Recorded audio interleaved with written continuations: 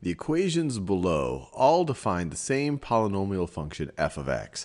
So they just written f of x in different ways. Here they fully factored f of x out as negative 4 times x minus 3 times x minus 2 times x plus 1 times x plus 5. Then here, this is actually, well, it looks like they factored it once and then they factored into two quadratics and then they completed the square for each of those quadratics. And then here, this is just factoring it into two quadratic expressions. And then here, this is the thing just fully expanded out, multiplied out as a polynomial. Which form of f of x is most useful for determining end behavior? So when we think about end behavior, we really want to focus on the highest degree term. We really want to focus on this term right over here, because as x becomes very, very, very positive, this term is going to dominate. And as x becomes very, very, very negative, this term is going to dominate. And so this term is really going to describe what the end behavior is. And we can even think about the end behavior here.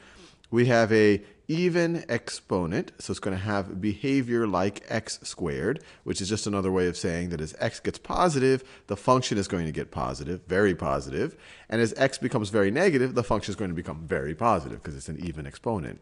And the fact that there's a negative coefficient in front of this highest degree x term, this tells us it's going to be similar to the shape of negative x squared. It's going to be downward opening if you were to think about its end behavior. So which form of the function is most useful? Well, definitely D, the expanded out version. So I'll go with D. Select the equation below its similar end behavior to f of x. Well, we already talked about it. It's an even exponent, or it's an even degree, we could say, and then we have a negative out in front of it. So it's going to have similar end behavior to y is equal to negative x squared.